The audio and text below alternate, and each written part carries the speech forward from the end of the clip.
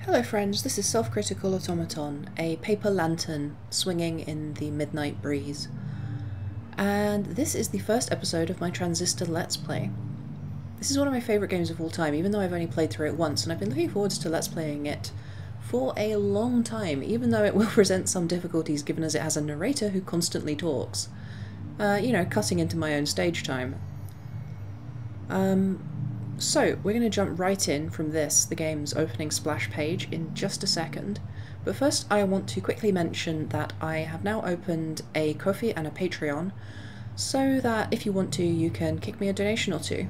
All of my videos will continue to be going up, that's a weird phrase, for free and unmonetized, not that I have the option of monetizing them anyway. And yeah, I'm very poor and disabled, and I put a lot of work into these. So, at the very least, if I could buy a decent chair, that would be good. I'm currently recording from a plastic kitchen chair, which occasionally gives me electric shocks from the static.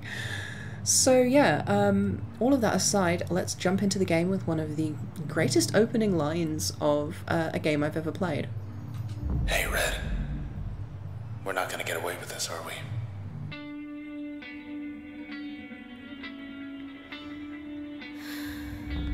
Come on, pull. There. Together again. Sort of. What a night. You're still in one piece. That's all that matters. I genuinely love a narrative that's happy to just completely throw you in at the deep end. In medias res, no explanation of who you are, where you are, what's happening, who the people around you are. But where it's clear that the characters have a very strong idea. And where it's, you know, they know exactly what they're doing. Thanks. Found us already. And it's up for you. Back, I bet. Up for you to figure it out as you go along. So do I. Born again. Nice. Okay, let's go. Unmarked alley. East of the bay. I think I know where we are. I love that you can just instantaneously tell that the character speaking is the sword because he blinks every time he says anything. More of these creeps. Look, don't fret, just... I love that his dialogue is actually cut off by this tutorial starting. Actually, I should mention now before I forget, but this game has a New Game Plus cycle, and this tutorial is one of the only things that changes between the original run-through of the game and the subsequent New Game Plus run-throughs of the game. Do something. Right. Because when you play through it the first time, this tutorial is... Well, you're seeing me play through it for the first time, effectively, because I did reset all of my everything so that I could bring you this, fresh. But yes, when you play through it the second time, that opening line is actually said by a different character, which is interesting for various reasons, and also this tutorial becomes buggy and strange and doesn't work right. We're clear.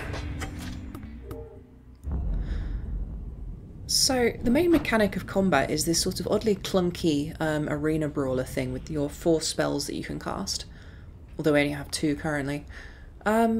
And this, the main meat of it is this time freezing mechanic where you can pause to plan your abilities. Hey, up there. Hello, world. Look at all that. We're on the edge of town, 100 blocks away. Every inch of this is so utterly lush. I love that even the paving tiles reflect the styles of the architecture in the world and its design, and all the influences it wants to pull in.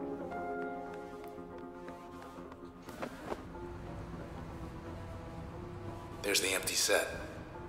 Still too close to it. We better get as far from there as possible. Empty set, hello world. There sure are a lot of computing references in this. Gee, I wonder if that will sort of be relevant. I'm actually basically going to refrain from my usual habit of trying to avoid spoilers as we play through. I will be talking about spoilers all of the way through this Let's Play, simply because this... there's a lot to say, and this world is very tightly kind of coiled, and the plot is sort of very... Block party up ahead. It's very, Here we go. it's very based on interpretation and figuring things out for yourself. But also, I don't have much time to talk because, you know, I have to try and fit myself around the narrator and the frequent narrative segments. So, essentially, I'm going to talk about stuff all of the time. We're good. Yeah, we are good. She awake? Plat, L, come closer. Disposition explosive processed 77%. Hi. You okay? I see. Sure. She wants to come along. We can use her. Intersection. Let's see. I do love the skill of the voice cast in this game. It has to be... You have to pick a really good actor if the entire heavy lifting of your entire narrative is going to be based on a single narrator. Wish it was raining. Cover your tracks. So these terminals are all over the place and they connect into the city network. And essentially they're just there to enrich the narrative a little bit. Rain's not even on the ballot. One of the amusing things about this is that this is a highly democratic society, which means that no matter what you pick here, you always Warm lose. and clear, second place. Where were we? Watch out. So yeah, one of the fun things about these mechanics is everything is very positional, which means there's a strong focus on, you know, lining things up correctly to get as many... You know, I talk a lot about the conservation of stabs in the games I play. And that is absolutely vital here. Gross. Not least because during the cooldown of your time ability, you are very vulnerable. You can't use most of your abilities, and well, I mean, that's really the only change. You can't use most of your abilities, but that makes you very vulnerable because you can't attack or really defend yourself. You just have to run away until it recharges. You can fight without using it. Can I not? I can't hit both of these, can I? No, oh well. You can completely fight without using it, but you are at a disadvantage if you do so. It's often beneficial because your actions are limited in that mode to, for example, use Crash, which applies a weakening effect, and then go into the slow-mo mode while the weakening effect is still active, so that you can have more attacks while time is paused. Let's see what else. Responses logged 16,384. These terminals are the only time Red actually gets to... Well, let's... Cloud Bang Fashion Week not happening, huh? Yeah, it's almost like the end of the world should cause at least a temporary end to public events. 3 days this time. 3-day extravaganza. We cordially invite you to our 67th annual event. Cloudbank's popular tradition will be at its most spectacular with your support. Blah blah blah blah blah. I don't care about any of this. Maybe next year. I think you're going to want to reschedule, she says. Ought to keep heading east.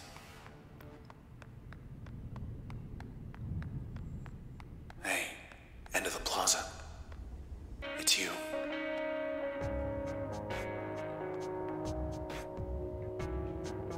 I'm so sorry, Red. They took your voice. I couldn't stop them. Well, we took something of theirs. Hey, let's just go. Come on, just go. Damn. Young lady here to see you. I love that Red is incredibly characterful even though she never speaks. They do a lot of work with essentially her actions and her attitude, but the only time she ever does get a voice is in the text-based answers to the OBC terminals. Which is really useful because it lets you give a little bit more detail and a little bit more sort of specific understanding as to who she is as a person. Which, as we will discover, is resilient and defiant. Okay, side street due east. Through there. I think I know a place we could get a ride. So I really want to talk about this poster, but I might not have time. Actually, you know what? Let's go for it. Let's speedrun some art crit. So, a lot of people reference Alphonse Mucha, or Mucha, I don't know how it's pronounced, who is one of the iconic artists of the Art Nouveau style and period, as an influence on this game. And that's true that he was an influence. This didn't used to be here. But the much stronger and far more constant influence is that of Gustav Klimt. I will talk about Klimt later because the Klimt influence is just constant throughout the entire game. But I think the reason people are so fixated on Mucha is essentially that one poster, which reflects That's who I think it is. the illustrations Mucha made for playbills and so on. Moyle, P. Disposition elusive. Processed 82%. Hey, Mr. Moyle, you in there? It's him, all right, but I can barely hear him. So yeah, I will talk more about that later on. Oh no. Cut off our escape. It's here that we see the first glimpse of the real threat that we're fighting. And it's a pretty unpleasant one. Tough guy. Bring him on. So Jaunt, the teleportability, is the first of our various... I mean, I tend to call everything in games that you can do, like, that's a special ability, I tend to call everything spells, because effectively they are. They're just magic abilities that you have that let you do things that people can't normally do. That's not magic. Jerk. Yep, large cybernetic jerk. Hey.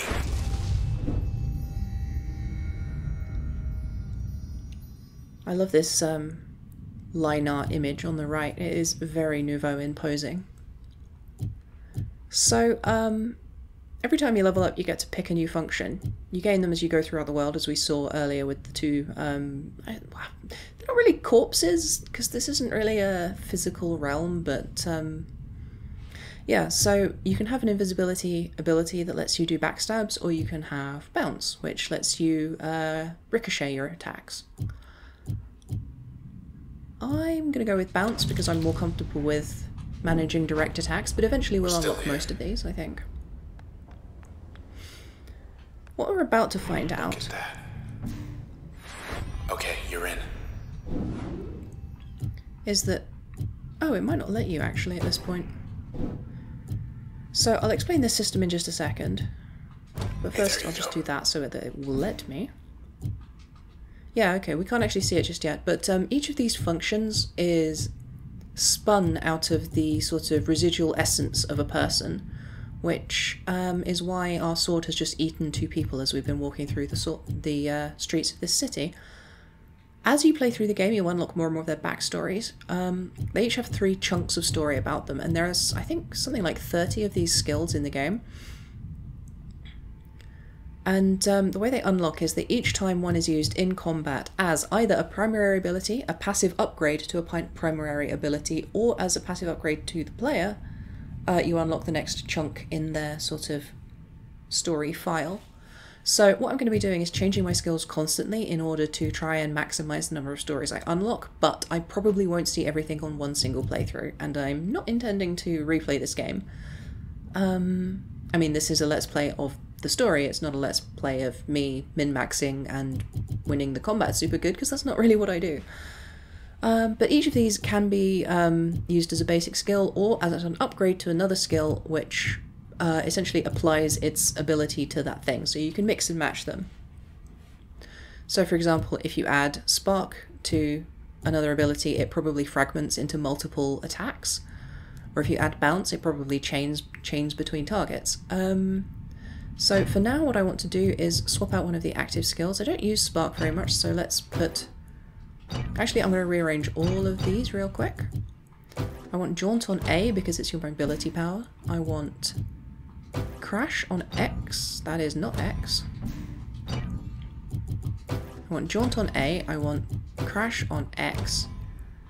Because Crash is your setup power, because it essentially makes everything weaker when you hit it with it. I'll have bounce on Y as one attack, and I'll have breach on B as another attack. I keep pressing the button that I am saying in words instead of the A button, which is what actually confirms where I want to put the ability. It's like how when you're typing and you start talking to someone and then you realize that you've just been typing the words you've been saying. So that leaves spark for me to add into something else. So as you can see, if I plug spark into breach, my powerful breach ranged attack will shoot three arrows instead of one, because it splits, because that's what spark does, it splits things. The computery theming of this game will become clear as we go along. I want to show you something. Well, I say it will become clear, but this is actually one of those very intentionally unclear settings and narratives of the type I really admire, and that I tend to criticize people for being overly literal and granular in their understandings of. Anyway, this is the first place we see what these strange enemies are trying to do to the city around us. As you can see, they're trying to render everything into this sort of uniform, papery existence. Okay, there's a... Wait. Back.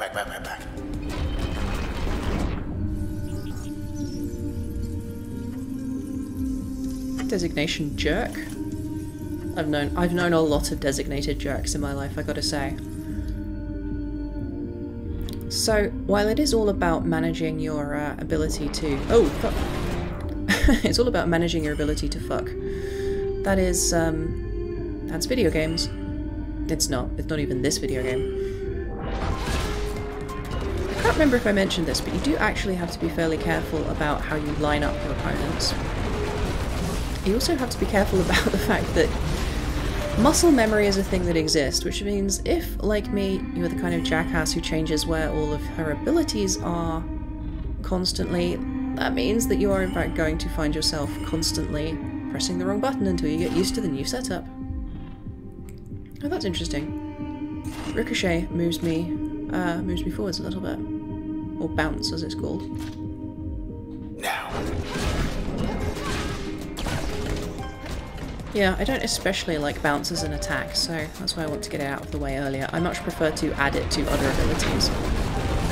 Get away from it. One of the downsides of fighting the jerk is that it can absolutely catch you in a corner and trap you there, which isn't a fun time for anybody, at least of all me. Was that enough to finish it off? It was. Here he comes. Yeah, those breaches will do some real damage. So your skills are actually also your hit points, essentially. They, as you take damage, that bar in the bottom of the screen will empty. When it empties fully, what happens is that essentially one of your abilities randomly will break, and you have to go as long as you can without that ability. If you reach a couple of save points in succession, it will reactivate and you'll get it back. But it does incentivize you to be quite careful. They're gone, but so is this whole block. Fun fact, the audio you're currently hearing was edited in after I finished recording the video, because I couldn't edit out a big fat coughing fit here because I didn't stop moving the character like I normally do. Yeah, good call. Oh, thanks. That's our way out. One of the things I absolutely love is the lushness of the art design and how willing they are to just absolutely go over the top and create so many different images for so many different places. You know, we never come back here, but we step into this area and it's a total palette change from the previous area. It's very different colours. And the amount of work that must have gone in to create all of these different images in different places. East 64 on-ramp. 5 blocks down. Take the second right. Do not turn left. And thanks for the lift.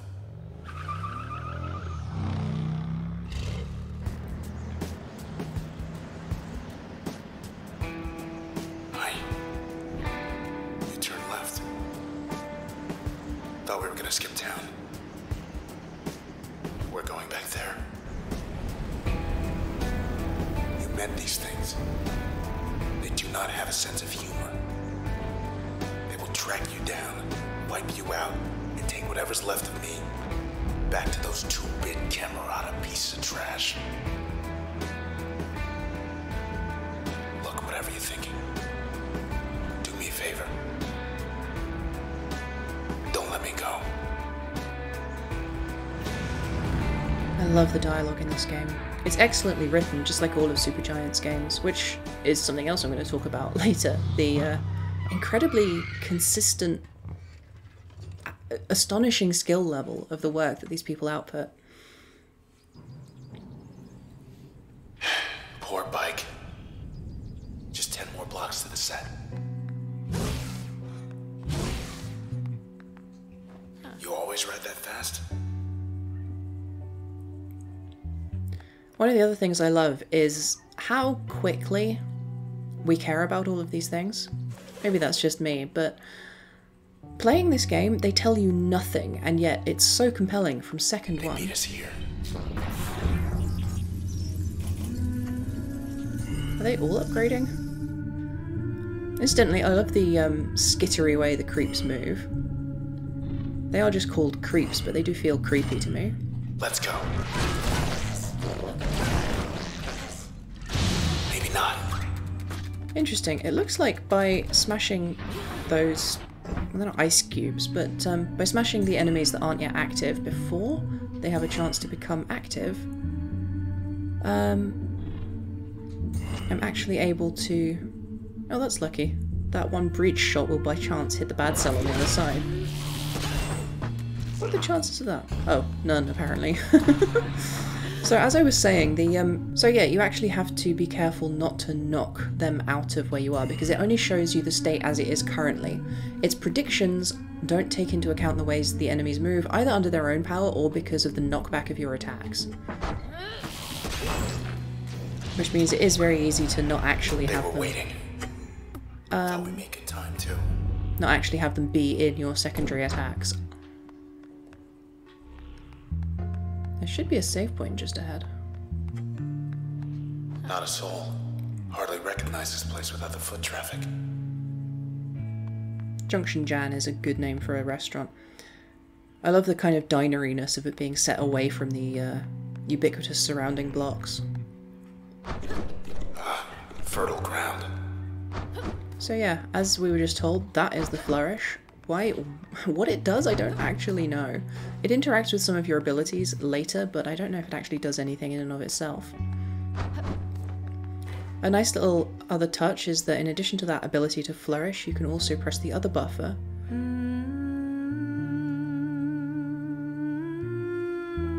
And Red will gently cradle her sword and hum along to the music.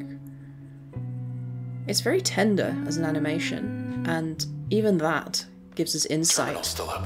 into who these people are as characters and who they are to one another.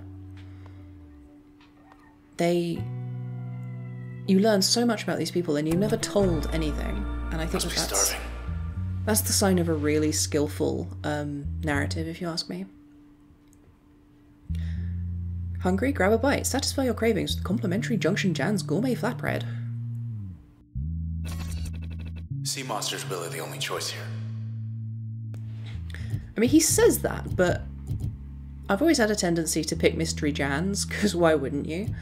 But I gotta say, Supremo Deluxe is the best name for a foodstuff.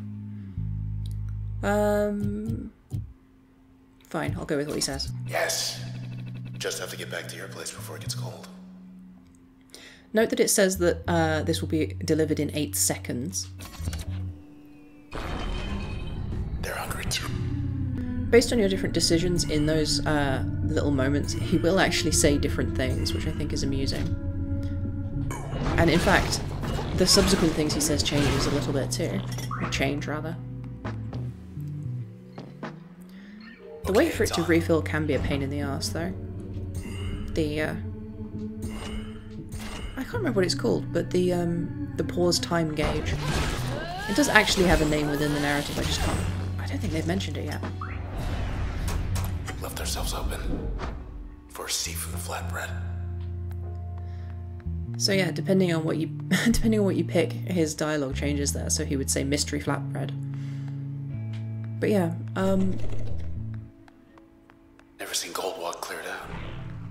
yeah, this is where we're going to stop today, because as you may or may not be able to hear, my voice is starting to flag a little bit. This is actually my second recording of this episode because, oh boy, I've had some technical issues lately. But I stuck it out and here I am, and thank you so much for watching. I hope you stick with me for the rest of this series. This is a really good game with a really good story and a lot of really good performances. Thank you so much for watching. Bye!